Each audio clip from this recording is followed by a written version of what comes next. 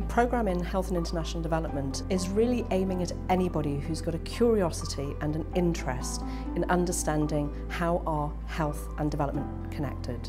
What's the role of poverty? What does that mean for people's health? What about issues of inequality? Evidence we have, how good is that evidence? And what are the policy implications of that evidence?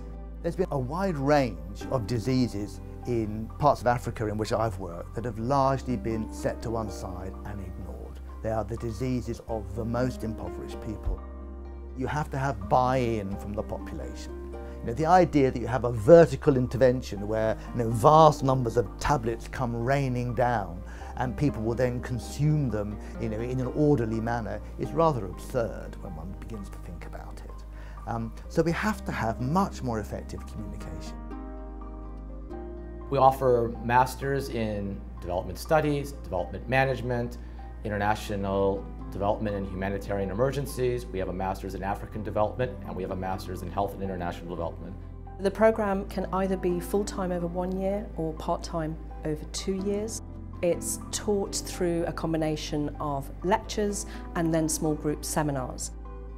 Some courses would have your typical interaction between students, presentation and discussion in groups. Some other courses, like for example mine on planning for population development, is more kind of workshop based. Some other courses are actually consultancy based, where you have to end up producing a project. Every student on the programme will do a piece of independent research that's called a dissertation, and that will range from somebody who wants to do something very theoretical, very literature based, all the way through to somebody who wants to generate their own evidence. We are part of the new LSE Global Health Initiative, and already this is yielding some really interesting opportunities for students. For example, we're running a networking event with an international public relations expert on how to work a room, how to network in health. We're running small group reading groups with really major international figures that students can then spend a couple of hours with and discuss in great detail a particular health and development issue. The location of the LSE in the heart of London means that the opportunities for students who are interested in health and international development are absolutely incredible. I can't think of a more amazing setting in terms of cultural setting, in terms of location, in terms of presence of the very own organizations that you're going to then study in the theory, but also in the practice through some of the courses. So this is the place where you can get in touch with NGOs from Save the Children, UNICEF, Amnesty International, Médecins Sans Frontières, and so on.